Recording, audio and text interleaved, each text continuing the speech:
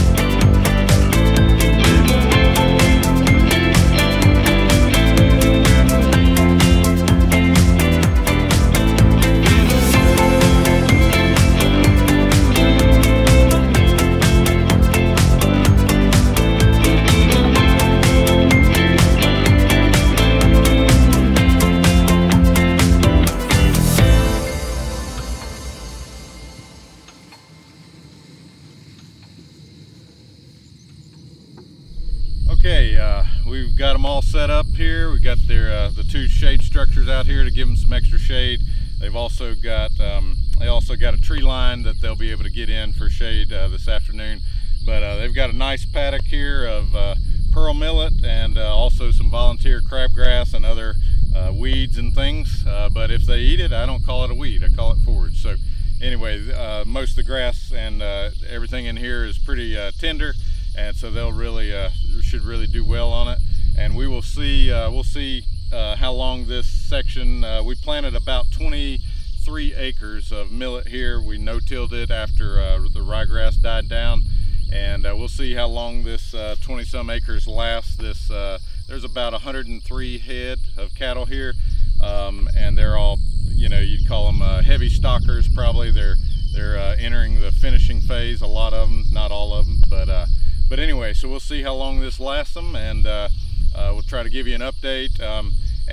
Those are our shade structures that you might have seen in a previous pasture post, where we pulled out a running gear from what we call our junk row, and got the tree cut off of it and everything, and so it is now in use, and that's our new shade structure. We're going to add one more, so we have three out here to give so everybody can have shade under one of the structures. And yeah, so We've got their water set up. We've got a water line buried in most parts of the farm, and so this is one leg of our water line that we plugged into, and so we've got 2 drinkers set up for them, and that'll give them plenty of nice fresh cool water. And they got all the grass they can eat here for the next couple days, and so yeah, we'll keep you updated, but this ought to make some good beef. And this is you know, this is in stark contrast to how the industry finishes cattle.